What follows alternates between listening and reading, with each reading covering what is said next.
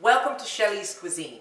Today we're going to make corned beef, and since I don't like cabbage, we won't be making corned beef and cabbage. However, you can add cabbage to this recipe in the slow cooker. We're going to use the slow cooker, and I have my slow cooker warm to brown, and I've seasoned the meat already. In other words, I've marinated it, and I have black pepper, dried herbs, smoked paprika. I have a little bit of coffee seasoning, yes, coffee seasoning, and I have a little bit of dry jerk seasoning. And so I've seasoned the meat, and all I want to do at this point, I want to put a little bit of mustard. I love Grey Poupon mustard. You'll find that I use it on so many things. And I just want to rub in a little bit of mustard.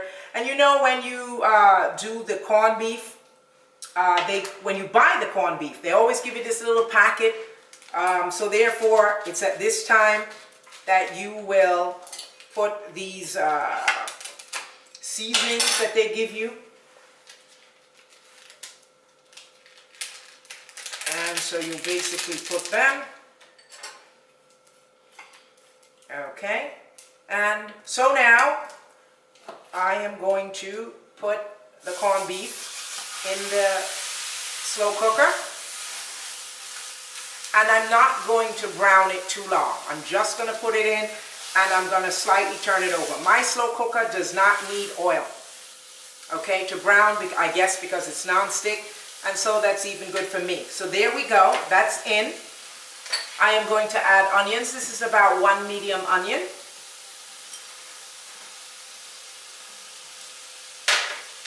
I have about 3 bay leaves,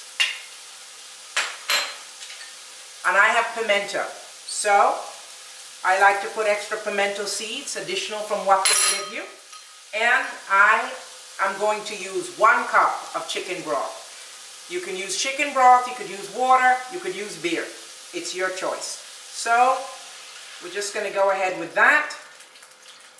You also want to be careful. You do not want to use too much liquid to cover the meat. Otherwise, it's going to be different with the consistency. So you want to make sure that the meat that you have in the slow cooker, the liquid is lower than the meat. Okay, so this is our twist. It's unusual. It is apple cider vinegar. You only need a tablespoon of this. Putting the apple cider vinegar in this is what is going to make your corned beef very moist. And that's it. Believe it or not, we are going to put this on high for 3 hours. And that's it. I'm going to leave it. I'm going to come back in 3 hours, and it's going to be ready. We'll see you back shortly. Okay. We're an hour and a half through, and I'll just check to see how the corned beef is doing. At this point in time, it's coming along nicely, and so I'm going to turn it.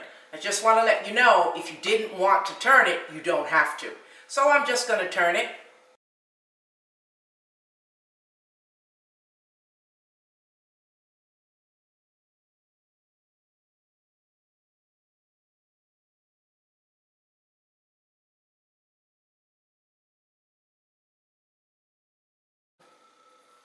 Okay, we're back. It's been 3 hours and our corned beef is ready.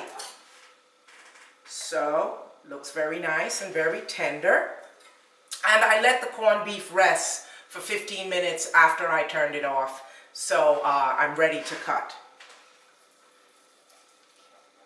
Wow, corned beef is pretty neat, pretty smooth.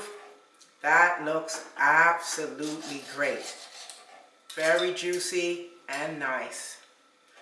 Okay, and so what do I have to do? I have to taste.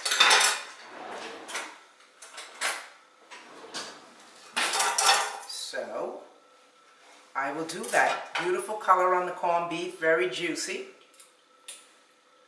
very soft, very moist, and absolutely delicious. Thank you for visiting Shelly's Cuisine. Thank you for making corned beef with us today. Please subscribe to our channel. Visit us on www.shelly'scuisine.com. shellyscuisine.com to find the recipe. Tune in next week to find out what we will twist next.